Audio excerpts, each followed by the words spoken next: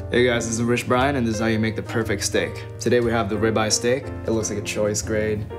I would prefer usually more marbling than this.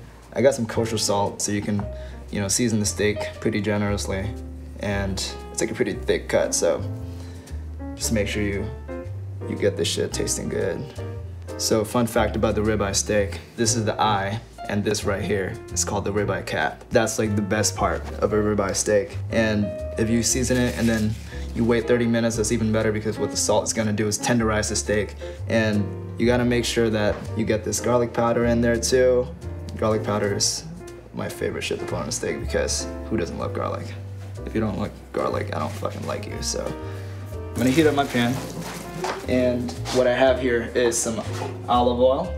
Usually my rule of thumb is if the oil starts kind of smoking a little bit, that's like the perfect time for you to put your steak in.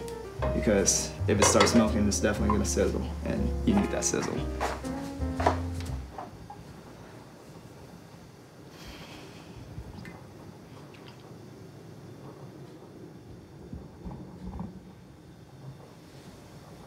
All right, let's fucking do this.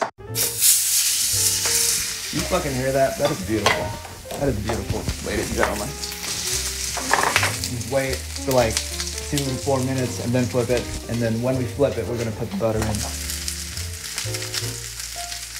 I'm gonna check and see if we have enough crust right now. Okay, so got that crust in there. And then now I'm gonna flip it over. I like medium rare. I think medium rare is the best way to eat a steak. I know a couple people that eat steaks well done. Well, I used to know them because when they told me that they like their steaks well done, I stopped being friends with them. I think it's time to put the butter in, so. Put a whole leaf of rosemary and just take a couple cloves of garlic and I just crush it, just like that. Put this near the butter, so you just gotta base the steak with it. As we do this, we can also start to flip the steak around and make sure that we get the crust on all sides. So as you can see, on that side, it's very well crusted. But you want to make sure that every side of the steak has a nice sear to it. Yeah. This makes me very happy. This is why I do this. And I recommend that you do it too. So that is beautiful. I'm gonna take the steak out.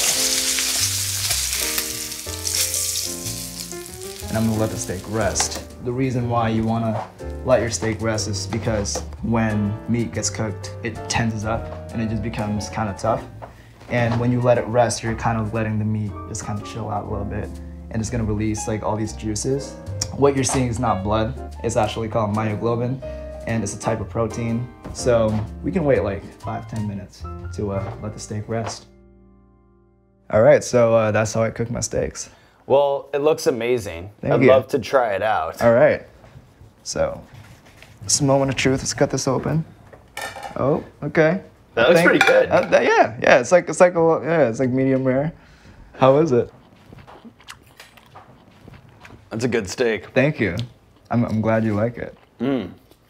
It's got a nice sear. Yeah. Very crisp on the outside. All right. Soft, juicy, tender on the inside. Perfect. Well Okay. seasoned. Thank you. Do you see that this is what happens when you cook with love, ladies and gentlemen? Garlicky, buttery.